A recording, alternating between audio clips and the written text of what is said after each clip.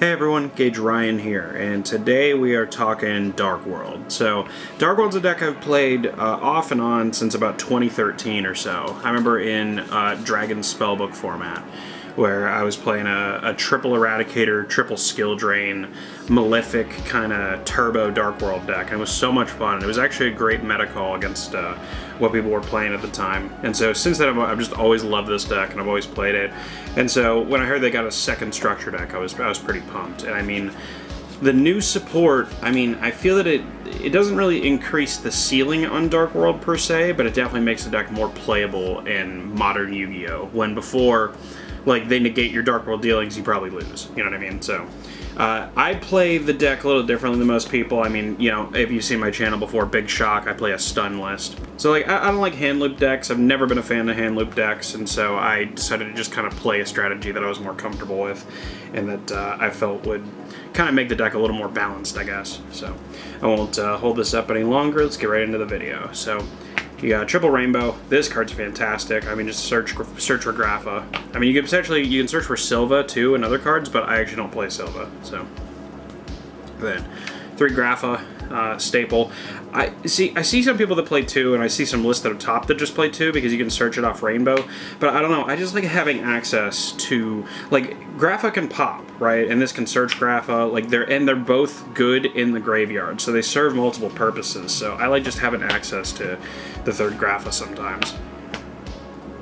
And this isn't a hugely extensive Dark World engine. You're not going to see a ton of draw cards or anything like that. I think I actually play more traps than I do spells, believe it or not. But it's just it's a case where the engine will get you far enough so that you're set up to play like Grapha, Rainbow, Beatdown, or you can go into the extra deck, or you can play your rank 8s. I mean, like, being able to end on like Overlord plus a rank 8 like Hope Harbinger or Felgrand plus back row is a very solid opening, and that's usually what you're going for with this deck. So then, Triple Genta. This card's fucking fabulous. Dark World has always been an A and B kind of deck where it needs multiple pieces, and this is kind of the first card of its type that can have multiple usages. Where, like, not only does it act as a Gravekeeper's Commandant, but then you special summon it so that you can bounce it for Grapha. Like, it's great. So, you need it. 3 Snow. I thought Snow was amazing before, and now it's even better. So, great card. Gotta have it. So then Triple Brow. I'm not totally sure about this yet, but for now it's in here. Helps move the engine along, gives you an extra draw. It is another normal summon to bounce for Grapha, so it does have some usage in the deck still. And then 3 Beige. Something that would seem like heresy to me pre-structure deck, but I think it's actually pretty solid now. I mean, I would definitely play at least 2, but I like having access to the 3rd. It keeps your discard outlets for as limited as they are in this kind of a list. It keeps them consistent. You know, it helps you loop for Rainbow, loop for Grapha. Great card. And so that's it for the Dark World monsters. I don't play Silver or Gold. You just can't normal summon them. And in this kind of a deck where your discard outlets aren't as vast, I think that it's just kind of better to stick with cards like Beige that you can normal summon over and over again. Because, like, even there are times where, like, you'll have just Gates, Rainbow, and then, like, a Floodgate or 2. And so for those cases, it's better to draw into other support cards as opposed to, like, Dark World dealings, let's say. So then, for the last monster, believe it or not, is Ash. Yes, I know, Gage, what is it with you and your obsession with Ash Blossom? I really do think it's one of the best cards in the game. Like, it just shuts down so many things. It's great against Branded Fusion. I just always feel so much more comfortable having this in my hand. And like I said, this isn't a turbo draw deck. We're not playing loads of combo cards, so you can afford to kind of play a little bit of a slower game with cards like Ash. So that's it for the monsters. Onto the spells. You got 3 Gates, staple. I don't know why some people play 2. Play 3. 3 Accession. This card's fabulous. I love this card. It's so good. You know, I mean, just be able to trigger so many graveyard effects, be able to bring it back to your hand, and it's a quick play. I mean, the card is fantastic. Dark World Fusion, as I call it, is just broken, and being able to search it off Snow just makes it even better. You got 2 Puppetry. We'll see how this card works as the format progresses, but for now I like it. Being able to banish 3 and then pitch a Dark World monster is really good. I mean, everything's graveyard to some degree nowadays outside of, like, Flunder. And last spell card, Card D. Card Destruction. I draw this more than I should, actually, but it's just such a good card. It's outrageous. Being able to draw 3 or 4 more cards and then trigger all your Dark World monsters is just outrageous. So that's it for spells. Onto the traps. There are a lot more than you would normally be accustomed to in Dark World, but like I said, I think everybody's seen turbo draw builds and hand loop builds a million times, so I wanted to come at it from a little bit of a different angle, and like I said, it'd be an angle that I would be a lot more comfortable playing. So, first, 3 skill drain. Love this card to death. Thank you, Konami, for giving us 3 of it. It's so nice to have this card back, and it's so outrageous. You go opening turn, you have skill drain. I mean, your opponent is in such deep shit. I love it. I will always play this card. It's really hard to, like, most of the time when I play Dark World, skill drain is in the main deck. Like, it's just kind of hard to talk me out of playing it in the main deck. I mean, sometimes you just can't afford to, or if you're playing like a super heavy combo build, skill drain isn't really optimal in those cases, but I just freaking love this card, and I love its interactions in Dark World. Doesn't hurt you at all, one single solitary bit. I just love the card. It's probably my favorite trap card of all time, so. That or Eradicator. So then, in addition to skill drain, you got 2 Gozen and 2 Rivalry. So like I said, we'll see how this progresses throughout the format. Maybe these become some other kind of floodgate. I mean, I've thought about There Can Be. I mean, There Can Be, believe it or not, you can play under it, because like I said, if you just have Grapha and like There Can Be, it's really hard to get around that just by itself, and then you have other support cards to go with it usually. But for now, it's 2 Gozen and 2 Rivalry, so just having 3 skill drain and then these 4 floodgates, I mean, makes it so that your opponent's always playing left-handed, basically.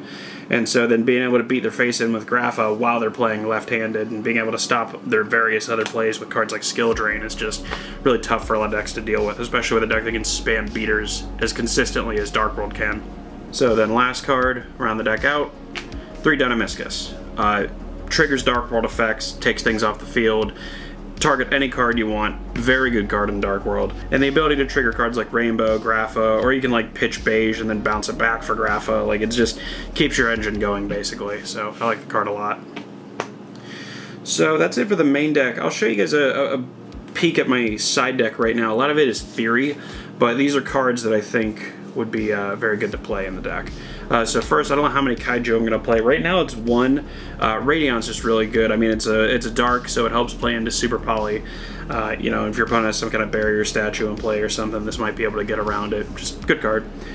Pankratops, good card. Pretty much in every extra deck I play. It's just great. Super Poly, which I just think should be in every extra deck, basically. I mean, card's so damn good. And the fact that this is Dark World, so they're all darks, so this can help. You can help Super Poly like a single monster sometimes. So right now, Drag Down is in the side, because there are times where when you're going first, you don't really want Ash Blossom as much. You would much rather have Drag Down in that case. And so, you know, okay, I'm going first. I don't really need Ash Blossom as much. I mean, you know, sometimes you don't put this in, like, I wouldn't really put this in against, like, let's say Branded, because I think I'd still rather have Ash Blossom, because ashing the Branded fusion just stops their whole turn, basically. But generally speaking, if you're going first, it's better to have Drag Down, so.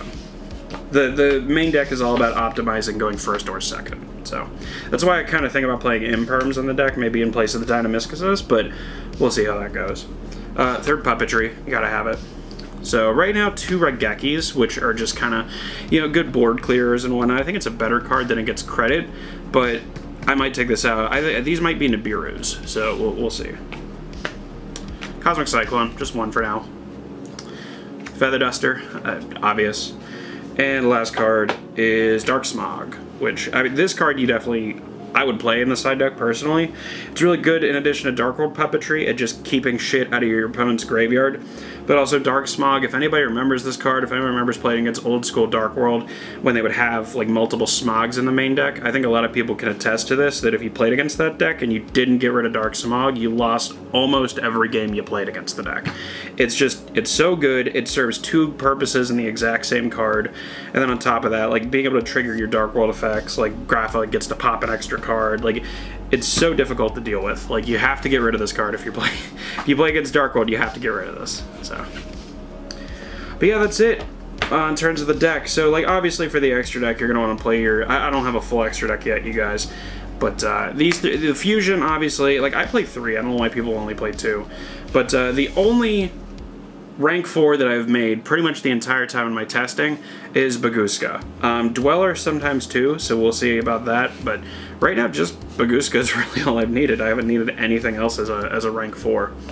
But also, in terms of rank 8s, you should be playing Heliopolis, Franken, Zombiestein. You know, there's a couple good ones out there, Felgrand, Hope Harbinger, but I don't have a finalized extra deck yet. So that's about it in terms of the deck list. Comments, I really love Dark World. I always have. You know, I always will. Playing the deck off and on for a decade, basically. Feels so good to have fresh cards to play in the deck. The deck was basically unplayable with all the rise of hand traps and multi-negates and whatnot. Like, the Dark World deck just couldn't play at all, basically.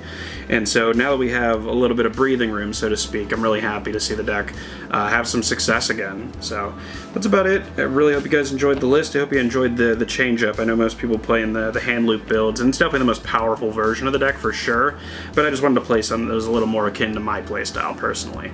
So I hope you guys enjoyed the video. Leave any suggestions you have in the comments, and I'll see you soon.